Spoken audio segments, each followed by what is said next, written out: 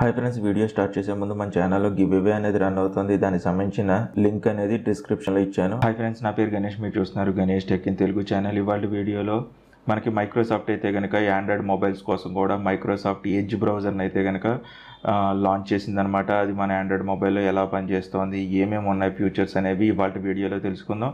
ఈ వీడియో అనేది చివరిదాకా చూడండి. చూసిందా మీకు నచ్చితే కనుక తప్పనిసరిగా ఒక లైక్ అనేది చేయండి. అలాగే మీ ఫ్రెండ్స్ అండ్ ఫ్యామిలీస్ కూడా షేర్ చేయడం మాత్రం మర్చిపోవద్దు. ఫ్రెండ్స్, నాకు ఇంకొంచెం స్మాల్ రిక్వెస్ట్ ఏంటంటే, ఇప్పుడు దాకా ఎవరైతే నా ఫేస్బుక్ కావచ్చు, ఇన్స్టాగ్రామ్ అలాగే ట్విట్టర్లో కనుక ఫాలో అయిపోతే కనుక వాటికి సంబంధించిన లింక్స్ అనేవి డిస్క్రిప్షన్లో ఇచ్చాను. అక్కడి నుంచి ఈజీగా మీరు ఫాలో అవ్వచ్చు. నేను చేసే ఎటువంటి అప్డేట్స్ అయినా మీరు మిస్ అవ్వకుండా ఫస్ట్ టైం చూడాలనుకుంటే కనుక ఇక్కడ సబ్స్క్రైబ్ బటన్ ప్రెస్ చేసి పక్కన ఉన్న బెల్ ఐకాన్ ప్రెస్ చేయండి. ఫ్రెండ్స్, మీరు ఎడ్జ్ బ్రౌజర్ అనే యాప్ అయితే కనుక ఇన్స్టాల్ చేసుకోవాలి. ఐకాన్ చూడడానికి ఇలా ఉంటుంది. దీనికి సంబంధించిన లింక్ అనేది డిస్క్రిప్షన్లో ఇచ్చాను. అక్కడి నుంచి ఈజీగా మీరు డౌన్లోడ్ చేసుకుని ఇన్స్టాల్ అయితే కనుక చేసుకోవచ్చు. మనకి ఈ మధ్యన అయితే కనుక యూసీ బ్రౌజర్ ఇలాంటివి అయితే కనుక అన్ఇన్స్టాల్ చేసే అంటే బ్లాక్ చేస్తుంది కదా ఇండియన్ గవర్నమెంట్. ఇప్పుడైతే కనుక మనకి మైక్రోసాఫ్ట్ బ్రౌజర్ కూడా అయితే కనుక కొత్తగా అంటే ఓల్డ్ సిస్టమ్స్కి డౌన్లోడ్ చేసుకోవచ్చు మనం. అంటే విండోస్ 7 అలాంటి వాటికి డౌన్లోడ్ చేసుకోవచ్చు. నెక్స్ట్ మనకి ఆండ్రాయిడ్కి కూడా అయితే కనుక మైక్రోసాఫ్ట్ అయితే కనుక లాంచ్ చేసింది. ఇది క్రోమ్ లాగానే పనిచేస్తుంది. మనకి చూడడానికి కూడా బాగానే ఉంది. యూఐ అన్నీ కూడాను. ఇందులో అయితే కనుక ఏమేమి ఫీచర్స్ ఉన్నాయనేది ఈ వీడియోలో తెలుసుకుందాం మనం. ఇక్కడ 3 లైన్స్ ఉన్నాయి. ప్రెస్ చేద్దాం. ప్రెస్ చేసిన తర్వాత ఇక్కడ మనకి డెస్క్టాప్ మోడ్ అనేది ఇక్కడే వస్తుంది. వాయిస్ సెర్చ్ అనేది ఇక్కడ ఉంది మనకి. నెక్స్ట్ ఇమేజ్ సెర్చ్ అనేది కూడా ఇక్కడే ఉందన్నమాట. నెక్స్ట్ ప్రైవేట్ విండో కూడా ఉంది మనకి ఇక్కడ. చూడండి, మనకి అంటే గూగుల్ క్రోమ్లో ఇన్కార్పొరేట్ మోడ్ ఎలా ఉంటుందో ఇందులో కూడా అలాగ ఉంటుందన్నమాట. మళ్ళీ ఓపెన్ చేద్దాం. ఇంకా నెక్స్ట్ మీరు ఏదైనా యూఆర్ఎల్ షేర్ చేయాలనుకుంటే కనుక ఈజీగా వెంటనే షేర్ అయితే కనుక చేయొచ్చు. చూడండి, డైరెక్ట్ ట్యాప్ చేసేస్తే మనకి ఈజీగా షేర్ అయితే కనుక చేసుకోవచ్చు అనమాట. నెక్స్ట్ హోమ్ స్క్రీన్ అనేది ఉంది. నార్మల్గా అన్నిటిలో ఏమేమి ఉంటాయో అవి కూడా ఉన్నాయి. ఇక్కడ యాడ్ స్క్రీన్ షాట్ అనేది ఉంది. దాని మీద ట్యాప్ చేద్దాం. మనకి ఇది యాడ్ అవ్వలేదు. మళ్ళీ ట్రై చేద్దాం వేరేది. చూడండి, ఇక్కడ మనకి యాడ్ అయితే కనుక అయిపోయింది అనమాట. ఇలా వెబ్సైట్ని కూడా మనం హోమ్ స్క్రీన్ అయితే కనుక ఈజీగా యాడ్ చేసుకోవచ్చు. నెక్స్ట్ ఇంకేమున్నాయనేది చూద్దాం.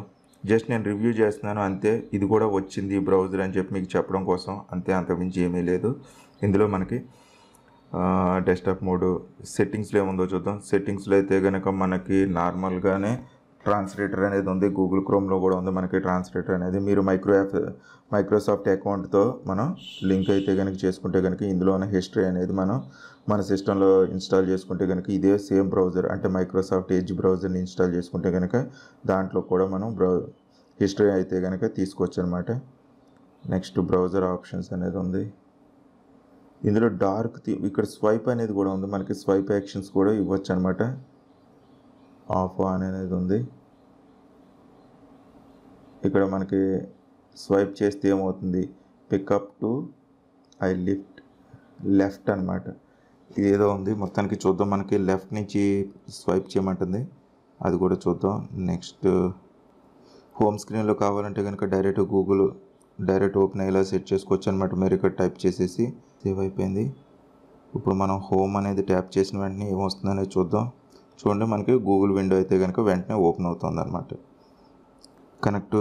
కంటిన్యూ ఆన్ పీసీ అనేది ఉంది. ఇది ట్యాప్ చేస్తే కనుక మనం మైక్రోసాఫ్ట్ అకౌంట్తో సైన్ ఇన్ అయితే కనుక సేమ్ స్క్రీన్ అనేది మనం అక్కడ కూడా చూడొచ్చు అనమాట. ఓన్లీ బ్రౌజర్కి సంబంధించింది మాత్రమే అందులో వస్తుంది అనమాట. అంతకు మించి ఏమీ ఉండదు. నెక్స్ట్ మీరు డౌన్లోడ్స్ అవన్నీ కూడా ఈజీగా ఇక్కడి నుంచే మనం తీసుకోవచ్చు అనమాట. వ్యూ రీడ్ లిస్ట్ అని చెప్పేసి ఉంది. ఇక్కడ మనం చూసింది ఇవన్నీ కూడా ఇక్కడ ఇన్ఫర్మేషన్ అయితే కనుక ఉంటుందన్నమాట. చూడండి, స్వైప్ చేస్తే కనుక వెనక్కి వెళ్తుంది. నెక్స్ట్ ఇటు స్వైప్ చేస్తే కనుక మళ్ళీ బ్యాక్ వచ్చేస్తుంది అనమాట. ఇదో ఫ్యూచర్ అయితే కనుక ఉంది. ఇందాక మీకు స్వైప్కి సంబంధించిన ఐకాన్స్ ఉన్నాయి కదా, అవి ఇలా ఉపయోగపడతాయి అన్నమాట. చూడండి, నేను స్వైప్ చేసిన వెంటనే బ్యాక్కి ఫ్రంట్కి వెళ్ళిపోతుంది అనమాట.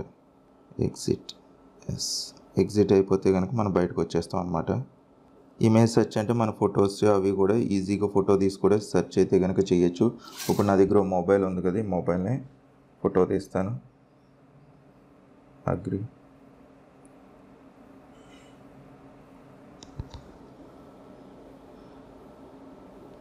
ట్యాప్ చేసిన వెంటనే చూపించింది అనమాట మొబైల్ కింద. ఇలాగ ఇది నార్మల్గా గూగుల్లో కూడా ఉంది. అంతకుమించి గొప్పగా ఏమీ కాదు ఇది. అంతే, అంతమించి ఇంట్రెస్టింగ్గా ఉన్నవి దీంట్లో ఏమీ లేదు. చేంజ్ మెనూ అనేది ఉంది. అంటే మీరు ఐకాన్స్ అనేది అటు ఇటు జరుపుకోవడానికి కూడా ఆప్షన్ అయితే కనుక ఇక్కడ ఉందన్నమాట.